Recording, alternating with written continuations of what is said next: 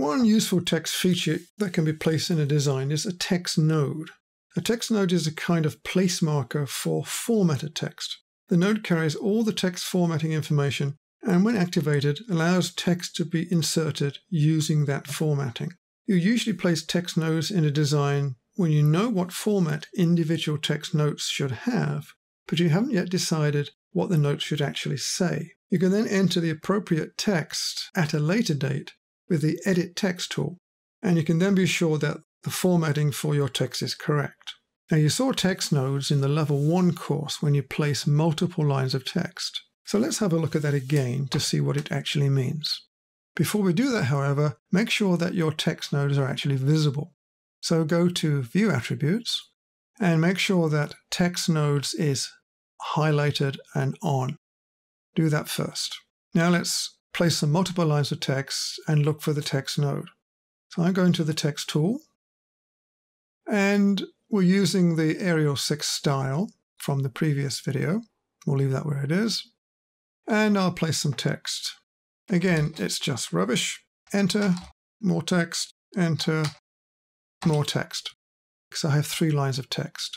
This qualifies as multiple text. So when I come onto the screen and place it, I'm going to go back to the Element Selection tool and have a close look at this. Now the text node is the cross, which you see here. But if you look very carefully, you'll also see a number. In this case, it's a 2 and a 9. So 29. This is text node number 29 in this particular drawing. Now text nodes are numbered sequentially. So every time you add a text node or you add multiple lines of text in this case, the text node number simply sequentially goes up. So far so good. I'm going to get rid of this. I'm going to undo that. And let's place some actual text nodes in the drawing. Text node tool is here. Place text node. Click on that.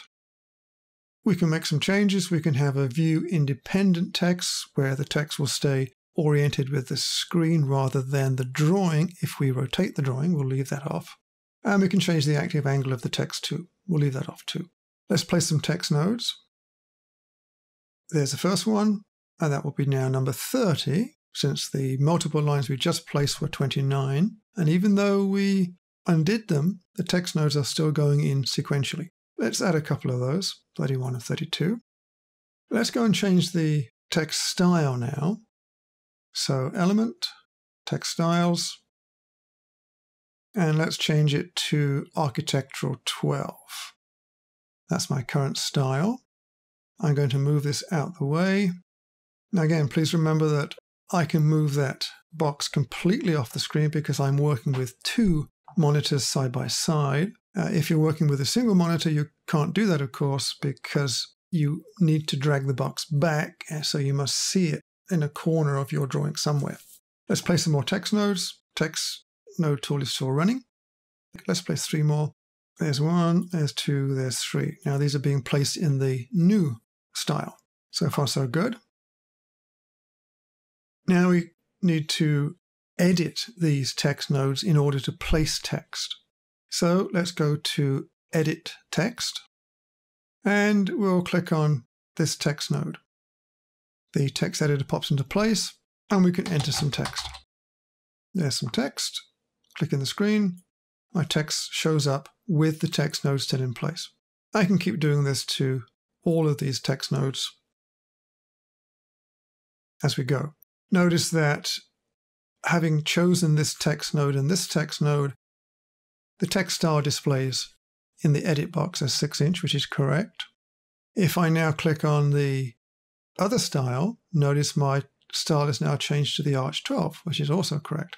Enter more text, click on the screen, and we have the new text attributes displaying, exactly as it should do.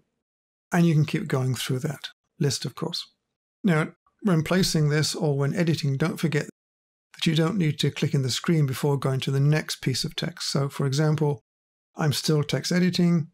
If I select this one and enter text, I don't need to click in the screen on its own. I can click the next node and enter more text. Now I click the screen because I have no more text nodes to work with. There.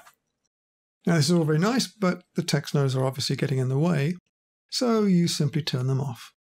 View attributes, turn off text nodes, and now you're left with just the text, which is how you want to see the text for plotting purposes. And one last item. If I start with the Place Text tool and I turn Text Node Lock on, what happens is that any text I enter here is forced to go to the next text node in line. So I don't have to specifically select a text node in that case. It's an automatic step through the available step nodes in the drawing, which certainly saves time, but you must realize that the text will go to the next node in line, which may not be in the exact place that you need that particular text. So using this method requires that you are placing your text nodes in exactly the right positions ahead of time, so you place your actual text exactly where you need it. The text node lock is here. It is also in the locks box too. Note that text node lock is on now because I've turned it on in the place text box, and turning it off here also turns it off in the tool settings window. You might try that too when you practice placing text nodes. So place some text nodes, turn text node lock on, use the Place Text tool, enter text, and see what happens with your existing text nodes.